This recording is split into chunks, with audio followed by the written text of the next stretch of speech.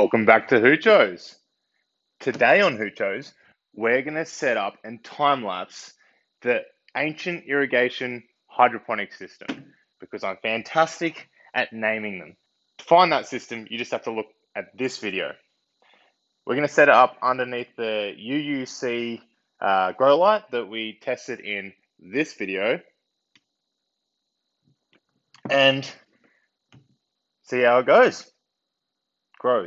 See how it grows. So nothing's changed about the system design from the original video. It's still the 50-50 perlite vermiculite mix, a really fine grade of that. Here I'm adding in dill.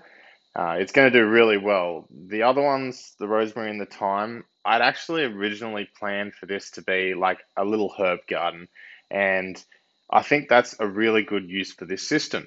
However, the seeds, whether or not the environment wasn't right for them to germinate or the seeds were bad, I'm not quite sure. But a majority of the rosemary and thyme seeds didn't germinate. So halfway through, you'll see that I've added in some radish and I think some perpetual spinach as well, just to fill the shot as the system grows. As usual, we're just using water to start with, soaking the perlite and vermiculite, making it drenched completely, but still drains, and we'll fill up the reservoir as well. Once the seedlings have their first true leaves, then we can start by adding a half-strength nutrient and working our way up to full-strength nutrient. And here we grow.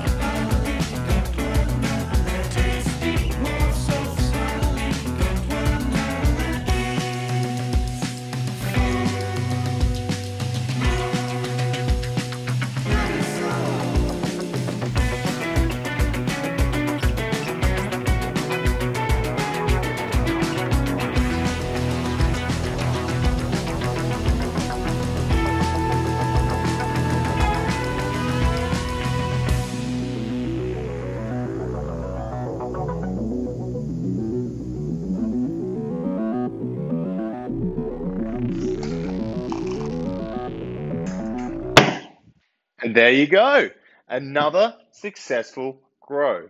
Well, kind of successful. I mean, the thyme here, I'm pretty sure that's thyme and not rosemary, actually came through in the end, even if it was only a few of them. So these are radish, and this is perpetual spinach down here being crowded out by all of the dill. So what am I going to do with all this dill? Well, I've planted in the cheap and easy flood and drain hydroponic system that I built a little while ago a ton of pickling cucumbers. And I'm hoping that by the time the pickling cucumbers are ready, I'll have enough dill to make dill pickles. I hope you enjoyed this episode of Hoochos. If you did, hit the like button, subscribe if you haven't already, and I'll see you next time. Happy hydroponicking.